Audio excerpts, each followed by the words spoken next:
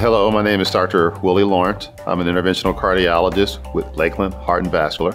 I grew up on the east side of Cleveland. It was a city, a town, not very different than what you see in Benton Harbor. My mother was a nurse, and I think that perhaps sparked my interest in medicine and biology and ultimately in cardiology. When it came time to apply to college, I, like all the other students, applied everywhere I could.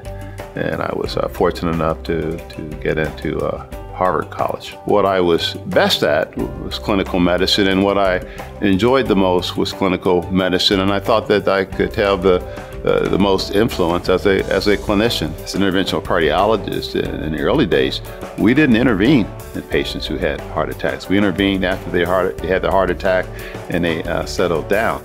Now it's our goal to reach a person who presents with a heart attack within about an hour to hopefully have that vessel opened up and to prevent damage from occurring with the heart. What I enjoy the most is talking to patients.